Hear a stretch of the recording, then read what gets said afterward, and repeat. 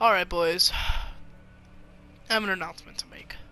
So, currently, in the channel, we have 3 series going. It's the Fortnite military one, and then we have the, a superhero one, and then the duo of danger. So those three. We have those going. The superhero and the military one are going to be uploaded in the next hour or two.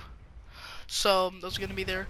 But the duo of danger. This is a talk about the duo of danger. So we've been on the edge of should we continue with the duo of danger, or should we stop the duo of danger? Should we, keep it so the maximum is 2 series going at once, or should I continue with it? So me and Secure, which is the other person in the duo of danger, we were talking about it, and we are going to be continue the series. So if you were asking questions on why isn't there more episodes of the duo of danger going out, that's the reason why. We've been on the edge of should we stop it, should we not, and yeah, that's the big reason.